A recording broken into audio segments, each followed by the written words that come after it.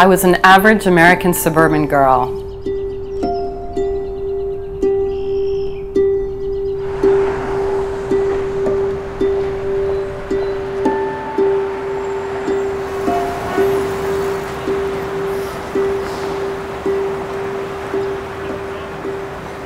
I took a job at an Arabic restaurant in Pittsburgh when I was a college student.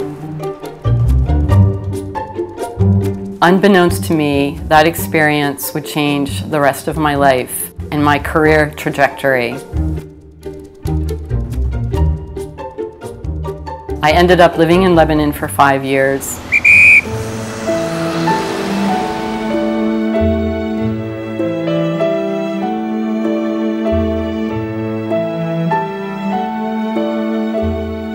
Working on a number of new media projects devoted to human rights and international humanitarian law.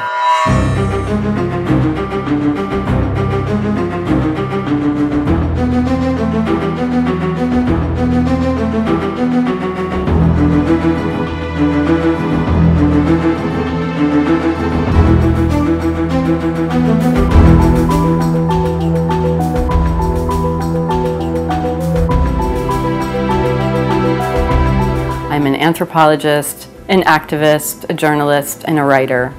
My name is Laurie King.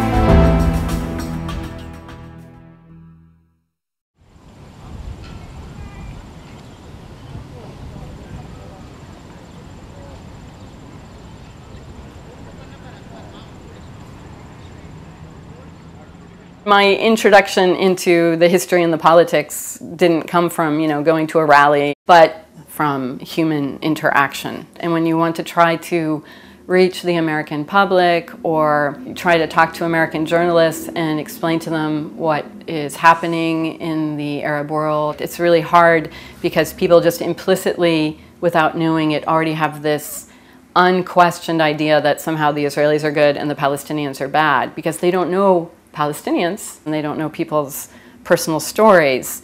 So as far as whatever I've done as a journalist or activist, I think I've always tried to bring it back to, okay, these are real people and this is what their life is like, and these are the sorts of challenges that they have to grapple with. And I think it's better to try to reach people with these human stories than it is to get up and start saying, Zionism is evil. You say that to Americans and they just, that's it. They don't want to hear anything you have to say. They just walk away. So then the question becomes, how do you encourage people to ask questions and to see things from a new angle, not by yelling at them and shouting all kinds of, political rhetoric, but just saying, these are human beings. In August of 2000, Nigel Parry called me one day and he said, we really have to create a satire website and it will be all about Palestine. So we had everything planned out. We were writing funny satirical stories. And then September, Second Intifada happens. And immediately all of us could see that the way the Western media was reporting it was just so unlike what we knew the stories were from friends that we were in email contact with. So we were emailing back and forth, and then Nigel said, we need to have a website that explains all the myths and questions all the media portrayals. And now we have email.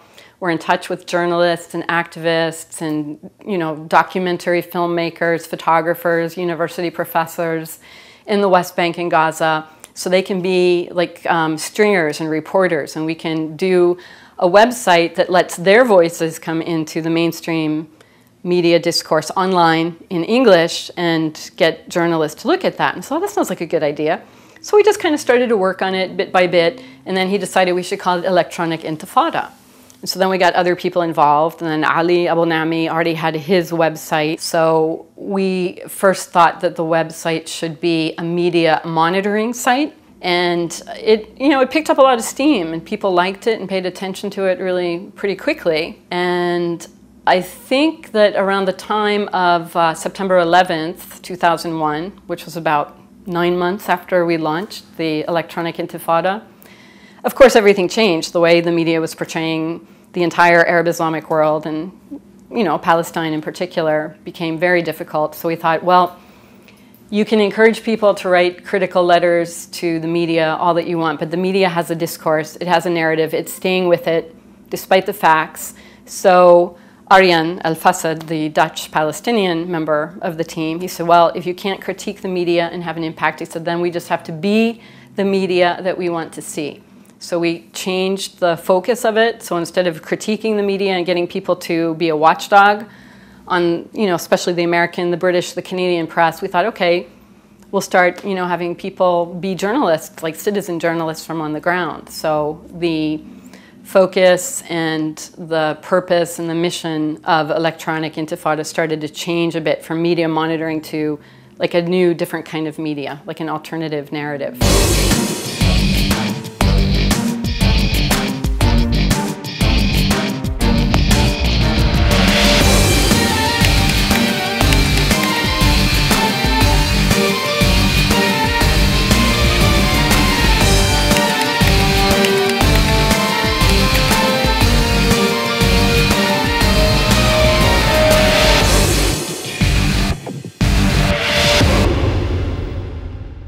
I think there's just such a real disconnect now between mainstream media and alternative media or new media, especially on the issue of Palestine and Israel.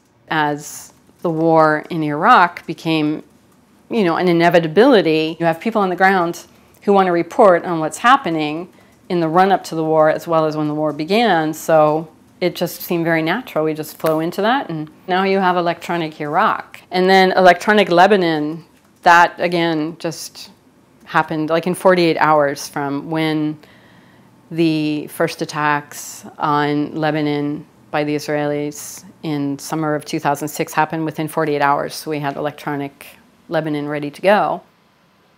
And we did get, contributions from people who knew what we were doing was good, but, they weren't contributions that are going to pay anybody's salary.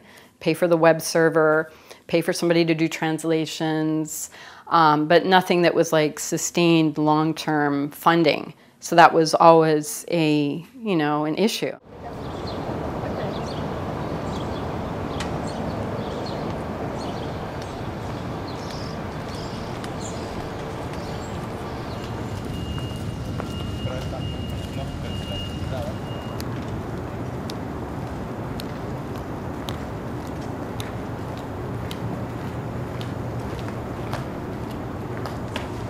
The Center for Contemporary Arab Studies is one of the leading centers for the study of the Arab world in the United States. I have taught a course on mass media, pop culture, and youth culture. Hey girls. What's new exciting? We're just talking about Arabic at Georgetown. Yeah. Taking out my summer class. Okay.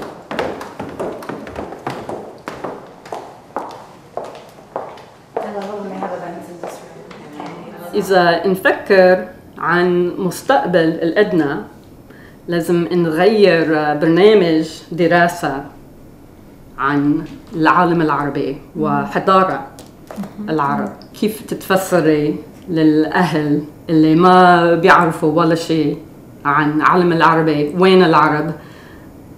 مين العرب؟ شو يفكروا العرب؟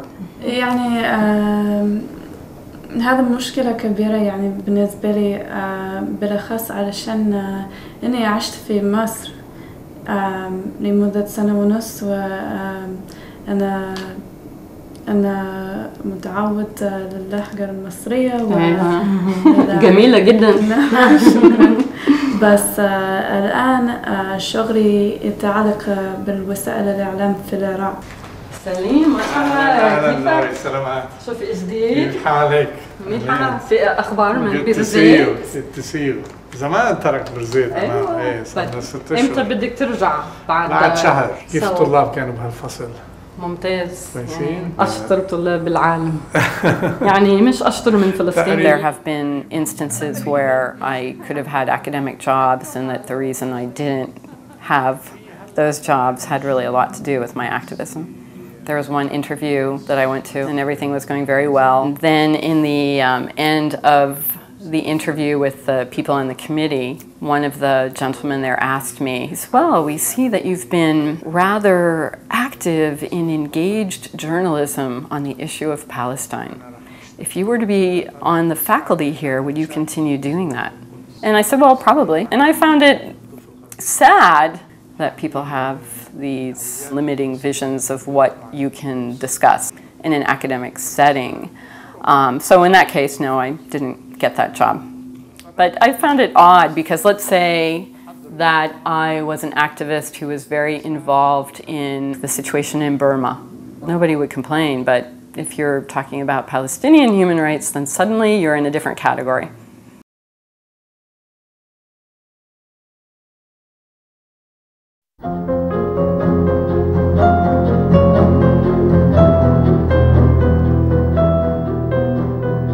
So I was teaching by day and then staying up until, all hours of the night, working on the website. And it was also about that time that the case in Belgium, the Sabra and Shatila massacre survivors case in Belgium, began to take shape. And some of the lawyers working on it and some of the people collecting testimonies from the massacre survivors thought that because I had worked in journalism and I knew Arabic and English and that I could write pretty well and pretty fast, so they should put me in charge of the media side of it.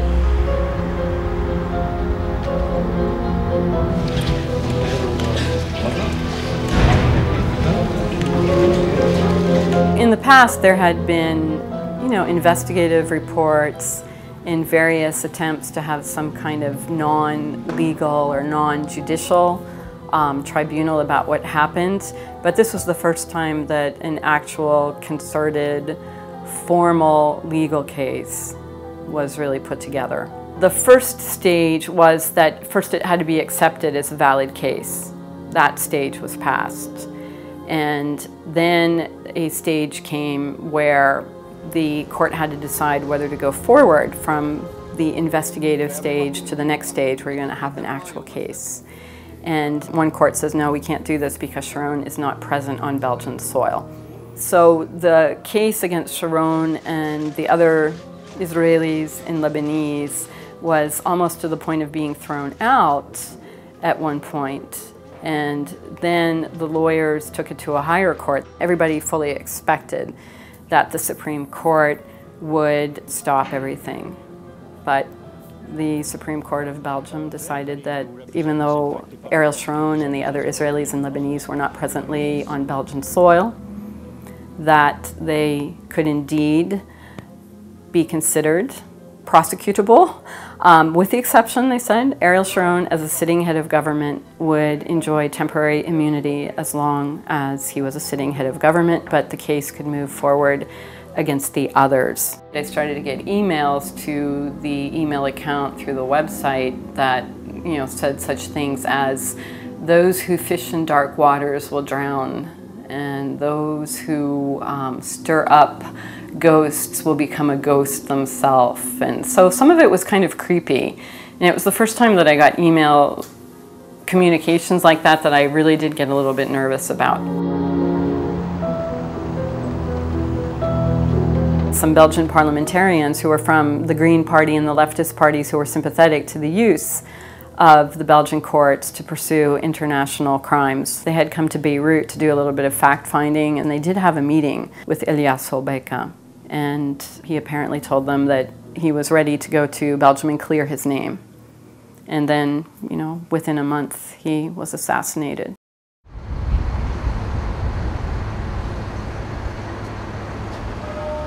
In June of 2003, Donald Rumsfeld, the former Secretary of Defense, was in Belgium, and he was giving a public speech, and he basically said that if the Belgian government continued to prosecute war crimes that might have been committed anywhere by anybody, that the United States would see to it that NATO would be moved from Brussels. So a lot of pressure came onto the Belgian government to try to reverse the law. And so by the end of the summer, indeed, the new Belgian parliament, one of the first things they did was to basically take apart the legislation that enabled the use of Belgian courts for international legal criminal prosecution for international crimes.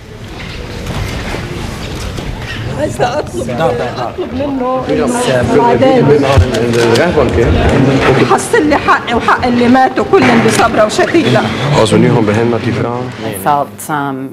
crushed, not just for the fact that I had put time into this, but I felt badly that the survivors, the people in the camps who had given testimony, who had, started to maybe think that, oh, maybe this time it's not going to be just media exercise, but something's going to happen. And when they were really failed, I mean, at some level I felt that we had failed them again, that by going through this whole process and almost coming to the point of having a legal case go forward in a major European court and then having it not happen, I felt that we had disappointed the people who had survived this massacre. So I felt, I'd say I felt sort of almost guilty in a way, or like I had been partly maybe responsible for getting their hopes up for nothing. Ideally, what should happen is that crime should be prosecuted where they took place.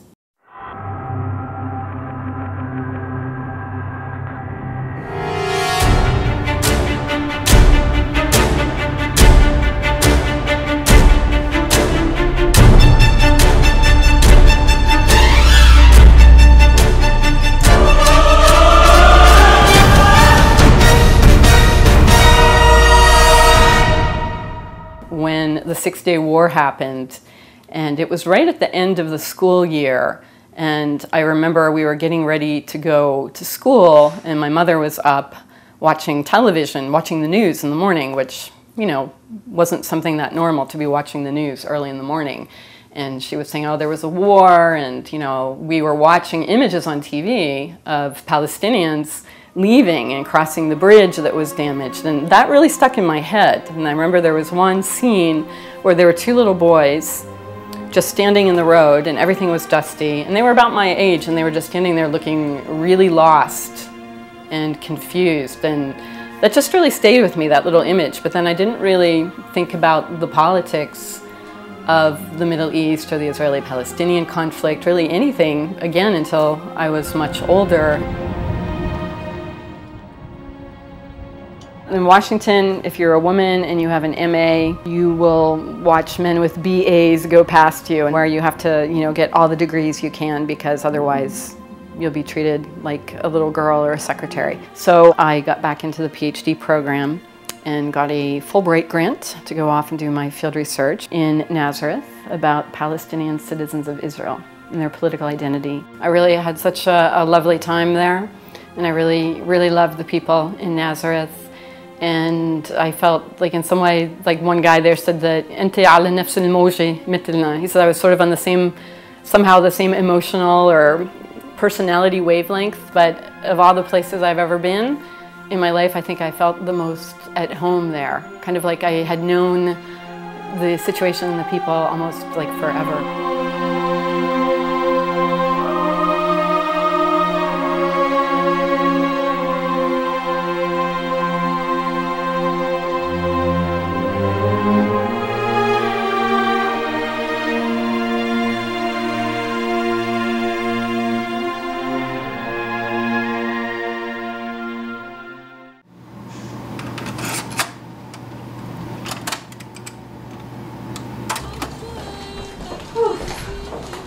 All right, now I'll get my hair out of my face.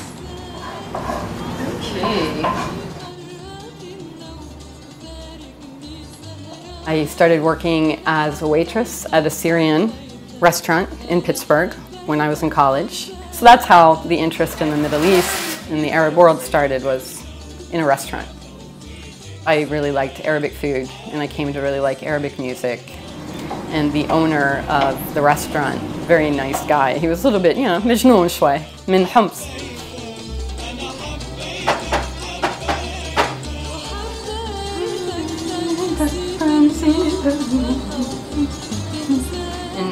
أنا عندي حنين ما بعرف ليه.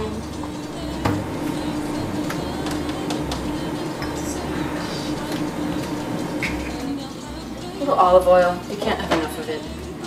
عن كل الفلسطينيين وين ما كان الزيتون مهم.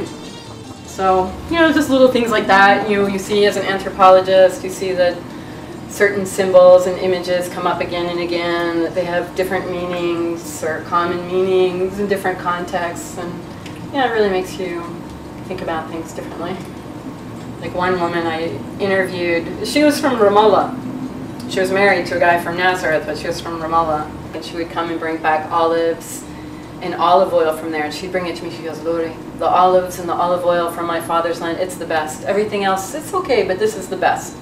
So she would make sure I had her olive oil, all right, not just any olive oil. And then she told me her father had to sell the land, and he was so sad.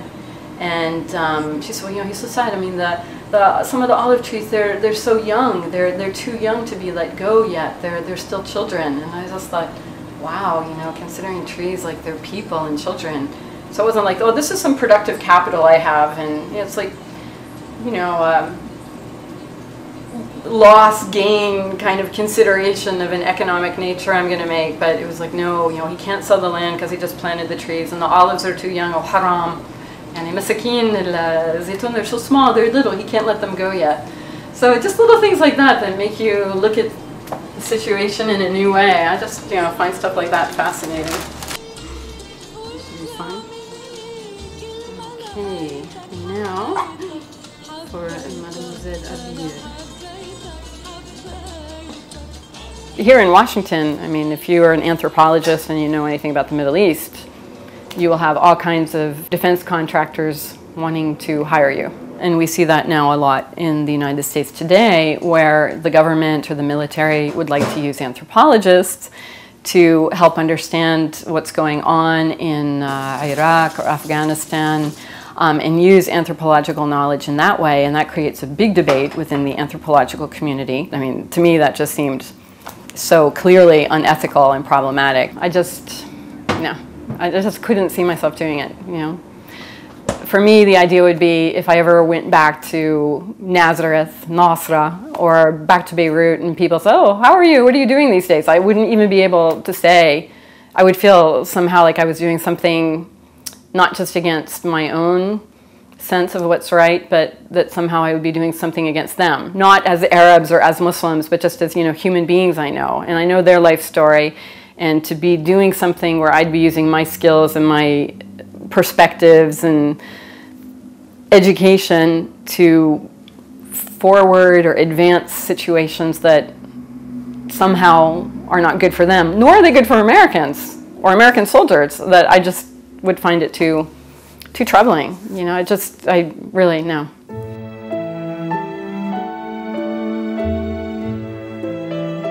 It is axiomatic that power corrupts, but powerlessness corrupts even more. Knowledge is not truly power unless it is shared. Blocking or deforming knowledge is one of the cruelest ways to rob people of their power and humanity. New media enables everyone in the world to know and act upon human rights abuses. Anthropology should be melded with journalism and activism to counteract racism, the primary cause of powerlessness, injustice, and despair in the world today.